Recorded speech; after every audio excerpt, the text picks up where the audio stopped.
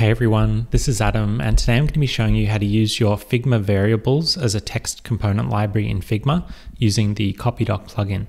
So to get started, all we need to do is go to our Figma file, click on the little resources icon up here, and if you search for CopyDoc, so that's COPYDOC, and under the plugins tab, if you just click on the CopyDoc result, you can either run the plugin by clicking this run button here, or you can click on this save icon for easy access later.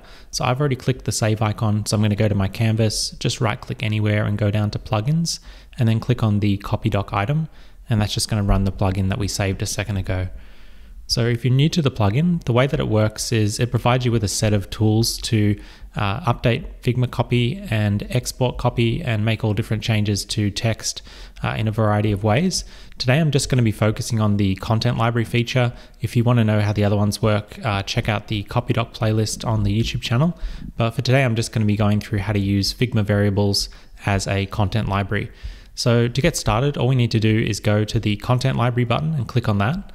And if you go over to the integrations tab, so click on integrations, and then down here, you basically want to select the Figma option.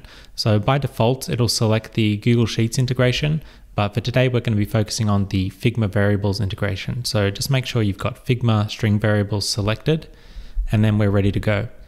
Okay, so the way this feature works is it basically allows you to take your Figma variables. So if you go over to your Figma right-hand side column and click on the local variables option, so this local variables option over here, click on that. And this will allow you to create some variables in your Figma file that are going to be accessible inside of the plugin in a moment.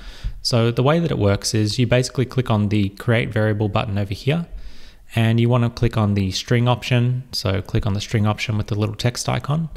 And then what we can do is start creating some text variables that we'll be able to use in our content library.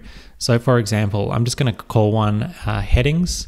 So I'm going to create one called headings, and I've already got some copy that I want to use, and I'm just going to copy paste that into the value field. So I'm just going to paste that into value, and you can see now if we go back to our plugin and click on the little refresh icon in the bottom right here, you can see that it immediately loads up our Figma variable as a text component library option. So basically if we expand that, we can see that we've got all these different text options, and we can now apply those to our Figma layers with one click. So for example, if I click on this text layer here, I can basically click on this apply button, and that will automatically apply a random bit of text from our little variable here into the text layer in Figma. We can also select individual strings, so you can select which one you want to use there, and that will also apply it. You might also notice that there's multiple strings in this options area here, yet we only pasted one value into here. And the reason for that is the plugin automatically determines if there's multiple strings by detecting the double pipe symbol. So you can see here I've got the pipe symbol, so you can add that on your keyboard. If you just do shift / that'll add the pipe symbol. So you can see here I could basically add more pipe symbols, double pipe symbols to split up these strings, and those will automatically get imported as different strings in here. We can also add individual ones. So if you just wanted to create a string called CTA for a CTA button, and we want that to be learn more, you could add that as a single string, and then if we refresh the copy here, that's just going to add it as a single string. So if you were to apply that, that would only ever apply that one string, and you just have that as a single item, which is totally fine. You probably want that in a lot of cases, but I just wanted to show you how to add multiple strings. So in this example, we could do multiple CTAs. So we could do try it now and add that with the double pipe symbol and refresh that. And in here, we'll now get two of them. So we've got our learn more CTA and our try it now CTA. So this is a really easy way of splitting up the string into multiple variants in case you want to have multiple options for different bits of copy. We can also do that for our projects. So I've got a bunch of different projects in this string here. So I'm just going to add a new variable called projects. So if I add projects as the name and paste in the value with those pipe symbols again, just to split up some of those project names. I can get rid of these text layers now. And if we refresh the variables again, you can see we've now got a little projects item in here. And the cool thing is we can also apply this to multiple layers at once. So for example, if I were to select all of these titles. So I'm just going to open up these groups, and if I go ahead and select the project name for all of these tiles, so I'm just going to select all of those 6 layers, then what I can do is I can open up this little panel here, and I can apply those in order. So I could do an ordered version, which is going to go Nike, Adidas, Apple in order, the way that we added it in the Figma Variables value. Or we can do random, so we can randomly roll out those copy updates to the selected layers. We can do it alphabetically, so that's just going to go from A to Z based on the variables that we added. Or we can do Z to A, so we can do reverse alphabetical as well. And of course, we can just click on this apply button, and that will just automatically do a random application.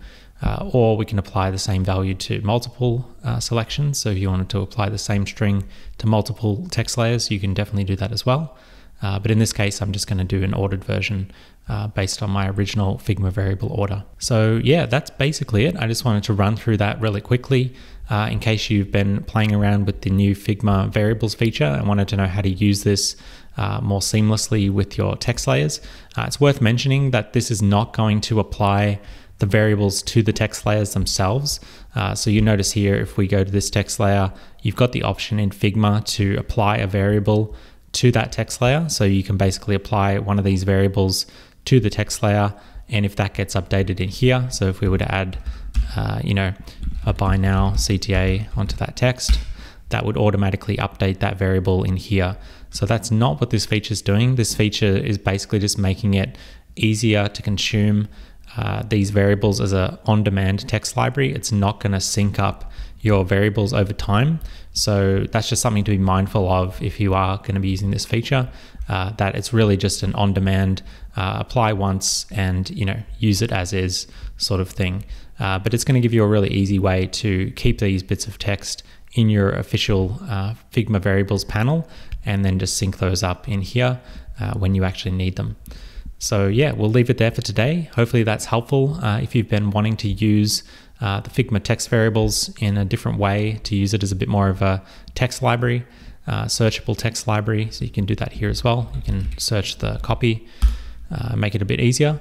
But yeah, hopefully that's going to be handy for you if you're using the variables feature with your team. Feel free to give this new integration option a try in CopyDoc. So thank you as always for watching, and we'll be back with more Figma tutorials like this one very soon.